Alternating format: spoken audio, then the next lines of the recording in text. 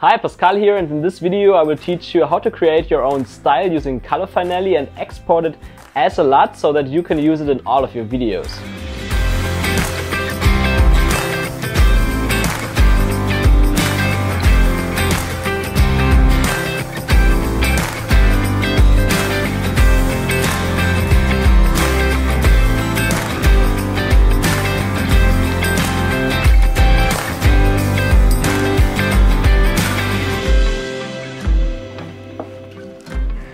So I'm back in Germany right now, spending Christmas with my family and friends and drinking tea.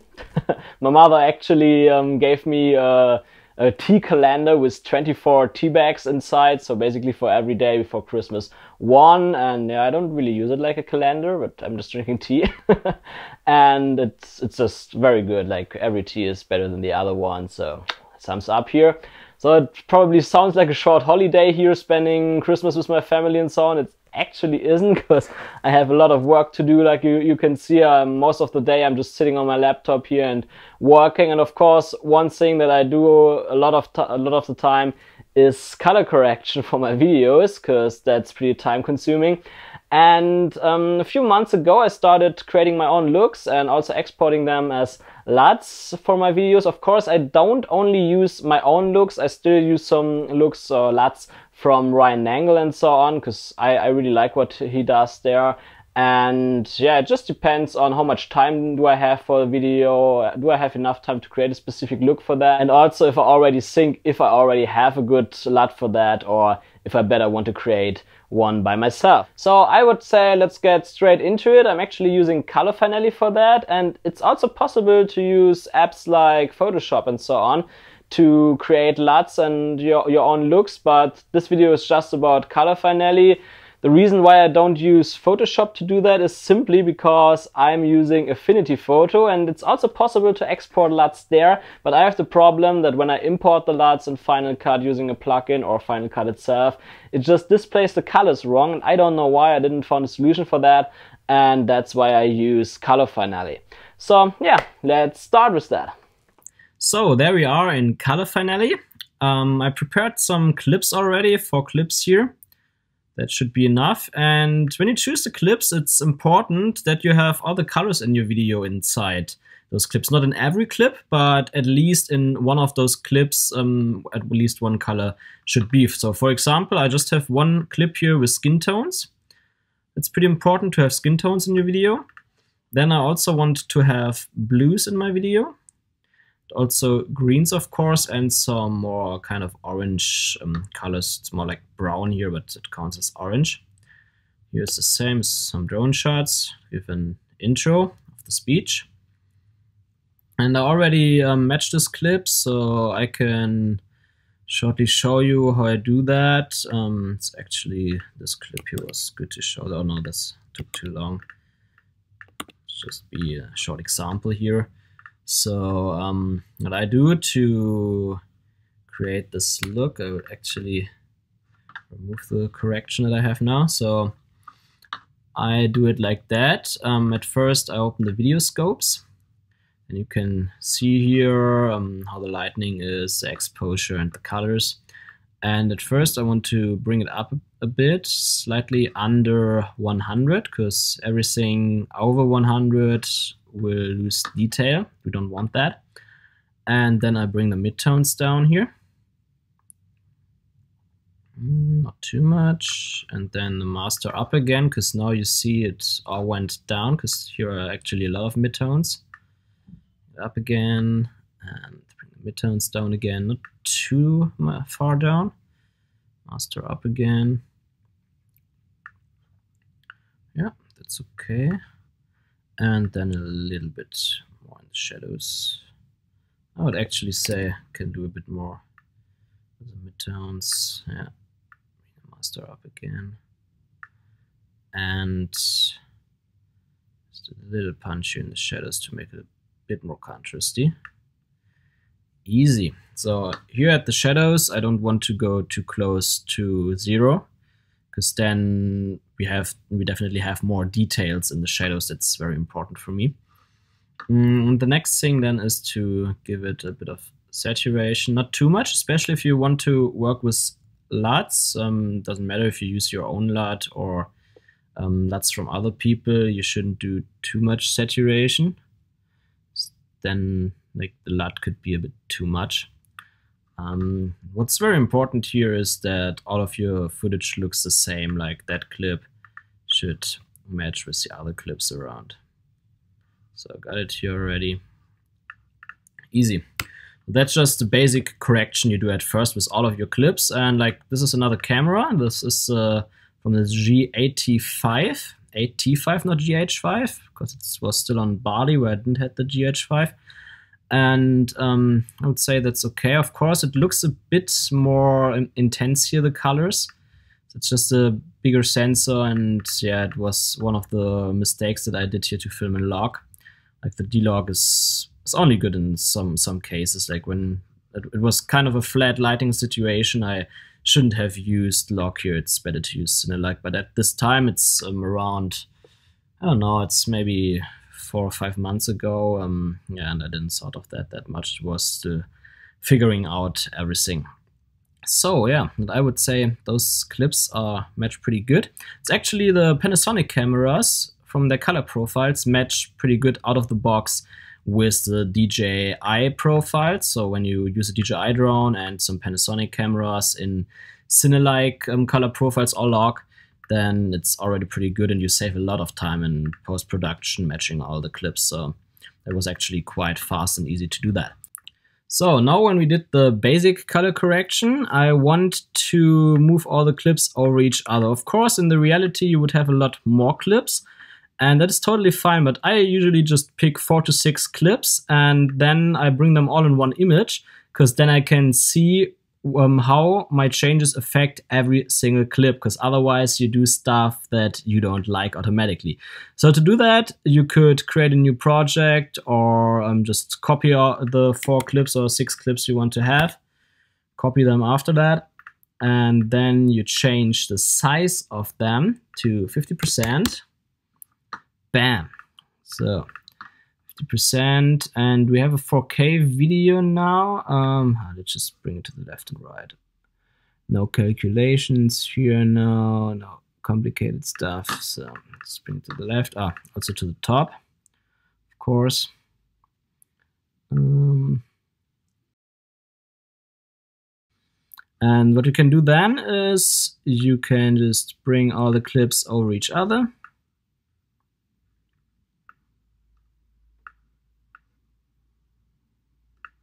So now we have it like that. Yeah, I brought it a bit too much to the left, but that's okay. It's just so that you can see what you do. So the next step is that you insert a base grade. It automatically comes with Color Finale when you go to Titles. And under Color Grades, I think it's called. It's a bit short now. Let's see how the, yeah, Color Finale Grades.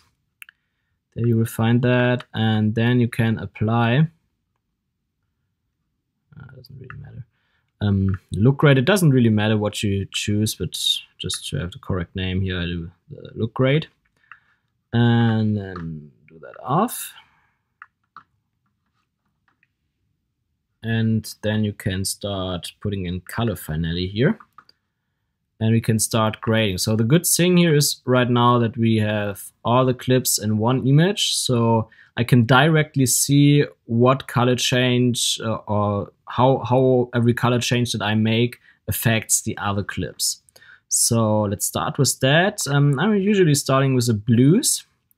Depends a bit, but I just, like here in the blues, you don't see that right now, but there's a little bit of a purple tint in it. It's in this clip, it's not that hard. But in a lot of clips that I shoot where it's a little bit more sky, you can see that really much. So I don't really like it. It's just a personal preference. But yeah, I usually try to change that as much as possible.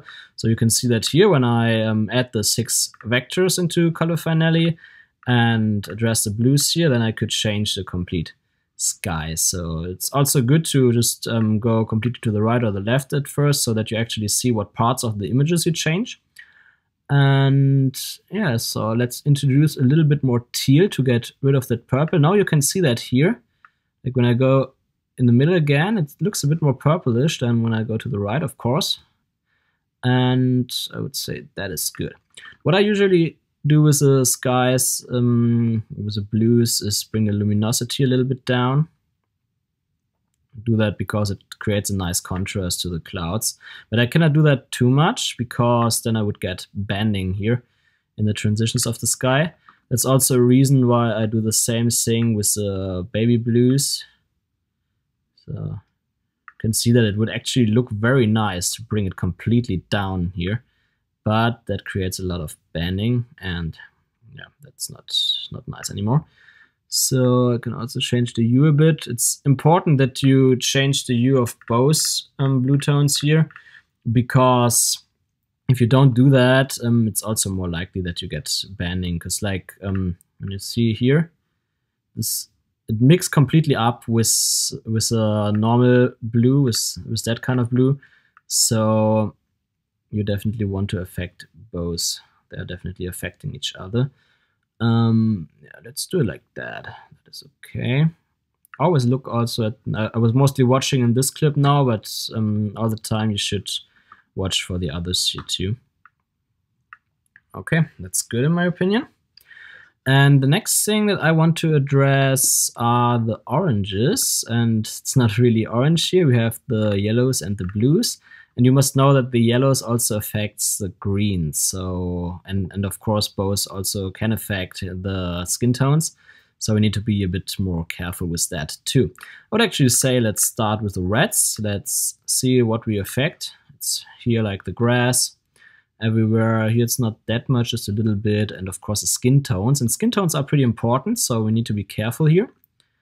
Bring that back. And so I like if that looks a bit more red. Just a little bit, not too much. Okay, that's good in my opinion. And yeah, also the good thing with the luminosity in a color is also that it gives it like a bit more intense look in the colors. Makes the colors more intense. You can see here now it's a bit more flat because it's bright. And if I bring it a bit down, got darker and introduce a little bit more colors, so more intensity. I like that. And yeah, then let's go to the orange. Let's see again what we affect here. It's like the same parts plus the greens, and especially in this image we would affect a lot more. So we need to be very careful here, especially because of the skin tones also. And I also want to make that warmer because of the greens. I like to have more warm greens. Bali is a warm place, and so I want to introduce more warm colors. But you cannot do too much here because the yellow also affects the red here, and if I would do too much here, it easily looks too pink. That's not very nice. So just a very tiny bit adjustment here. Also, the skin tones are important, but as we can see here, the skin tones are still good. It's not that they look like aliens or so on. Well, that's perfect. And then, yeah, we were already talking about the greens, and I didn't affect the greens too much right now. So I want to change the greens a little bit more. And here I can see that I can do a lot with the greens, but without making the image actually looking crazy. But I still want to do too much. Like here you can see in the middle how it was before, that especially in this image the greens were pretty blue here. So let's punch in some more warmth in the greens. Yeah, that looks good. Especially here you can see that very good, that it matched those colors here. It's nice. Yeah. I don't really like the drone shots here, really messed it up, but yeah, sometimes you have no other option. And actually I wanted to have a bit more complicated footage to show that. So also let's see what it does when we bring the greens a little bit down. I actually like that. So let's keep it like that, that's good. I would say then the colors are already pretty good now, especially I like that in this image. Of course, you cannot do too much with those other images here, simply because it's very flat. There was not so much light, and we don't have a big contrast in the colors like here with that blue and the orange. Here's more like a bit more grayish skies, so, and here's not much intensity because there was not much light. That really creates a difference here. It's actually shot on 2 different days, so it's better to just have footage from one day to make it match. But yeah, it's still good.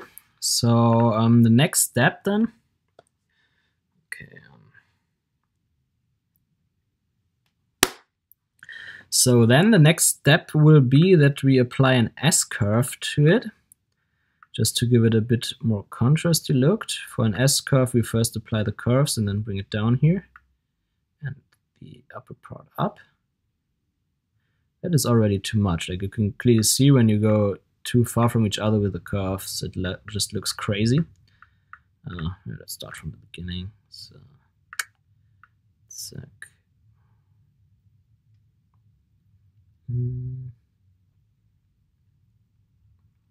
I like to have a little bit more highlights here. Probably a bit less. It's just my screen. On other screens it could easily look crazy when I introduce too much contrast. Okay, that's pretty good. Yeah, I like that look.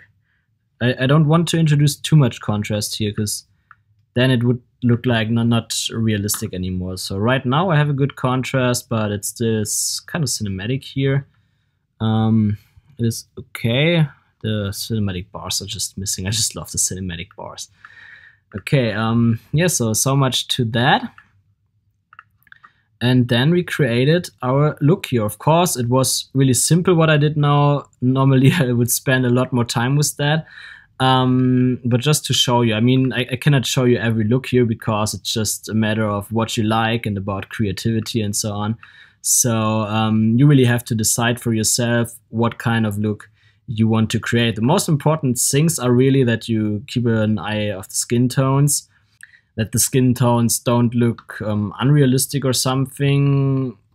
Of course, only if you don't want them to look unrealistic. Let's say you really want someone to have a green body, then you can do that.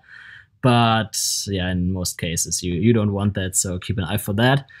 And yeah, the rest is just up to you. You can create every look you want. So I created this basic look now that I want to have for this videos. And you can actually do a lot of other stuff with that if you want to be creative. Like I still wanted to have this look right now a bit more natural. It's also a bit easier to show. But for example, what you can do, let's say you want to have it a bit like Sam Calder in this part here. And you want to have those desaturated skies. In a lot of videos he has that. And there's also the Steel Tea LUT from Ryan Nangle and so on you can use for that look. And if you want to create this look, then you could just affect the blues here, bring the saturation down. Then you add another one, bring the saturation down again. Insert another one, bring the saturation down. You can see that, how it affects the skies. So even more, less saturation, one more. Less saturation. I can do one more. So there we took a lot of saturation out of the blues, and when I switch all of that off now, then you can see how much blue disappears from that image. So that way you can really make crazy looks. You can affect every colors. You can add as much of vectors and color wheels here and so on. You can really do whatever you want, and there are no limitations. I really like that about Color Finale. But yeah, I just want to have this look, and now as the look is ready, I want to export that as a LUT. So to do that, you can simply click on this little control wheel here, go to Export as LUT. Choose your folder, it's already there. I have my own LUT folder. Just created Color custom LUT tutorial. Now I exported it as a LUT, and yeah, I don't need all those clips anymore, but we can keep the look grade. I don't need to insert it again. So get rid of that, and then I expand the look grade. Of course, I already have this this LUT applied to all of that footage now. Actually say that this is not saturated enough, but yeah, doesn't matter now. Of course, even when you applied the LUT, you can adjust the clips a bit. Like, it's not perfect right now here with the colors, I would say, but that's not because of the LUT. It's because the clips here are not perfectly corrected. I can do a bit more with that. But now it is not the LUT that I'm using. It's just still the color finale effect, because I copied the look grade, or I just pulled it to here. And now you want to use the LUT because you can use the LUT in every video you do in the future, and that's the advantage of that. And to do that on Final Cut 1.4, you simply go to Colors. It's called Farbe in German language, so you learn something new about some languages here today. And then you go to Custom LUT, and then you can easily choose the LUT you created before. So I go to My LUTs and Custom LUT Tutorial. Bam, it's there. And yeah, if you, let's say, for example, it's a little bit of pink here, you could also say that it shouldn't mix too much, so now it's a bit more natural. But yeah, I think that's okay. It's just warm and so on. That's good. So when you applied that and set it up, it automatically applies to all of your clips. So let's turn it off. That's how it looked before. You can see that now you have a little bit more contrast here, and that's because the S-curve we created. And of course the colors change. In those clips here, actually, from the drone, the colors don't change too much. But I would say it's a lot better, because when you see that before, like, the greens are really not looking nice. There are no really blues in the skies, and right now, way better. It's not perfect right now. I would still do a lot more with that, but that would be too much for the tutorial right now. You don't want to spend your whole afternoon watching that, so keep it short here. And yeah, like, even here, like, you see the greens before and after, just looks a lot nicer, especially this clip. Yeah, that matches a lot better. So much for exporting the LUT and inserting into your footage. And of course, you cannot just apply that to those 4 clips that you made it for now. Those clips are just representing all the clips you will have in your final video. Like right now, you have seen the intro in the video, and yeah, I will actually create the intro after I did that tutorial here. So I will insert some more clips here and then apply the LUT to all of those clips. So yeah, just feel free to use your own created LUTs in all your videos, and then you will have a lot of fun and nice footage with that. So as you could see, it's actually pretty easy to create your own looks and export them as LUTs. But of course, you need to be a bit creative for that. You need to have a good imagination of how your video should look later. And I would actually suggest to watch some other videos or watch on Instagram some famous people for their looks and look what they do, and then just base your look on that. Don't copy them or something. Just look what you like and look in what direction you want to go for your video. And then you get a better idea of what you need to do. Of course, in the beginning, it's a bit of playing around with things. You will see what works, and when you overgrade something so that it actually doesn't look any good anymore because you have banding in the skies or so on, it happens pretty fast. Also, I have some videos still online where it happens to me. It's overgrading, so it's all a bit of a learning process. But if you do that in every video, when you start with that over a few weeks, then you will learn that pretty fast. If you liked that video, then hit the subscribe button now so you will not miss any other videos in the future about my travels, and also, of course, some more video tutorials. And I would then say, see you in the next video.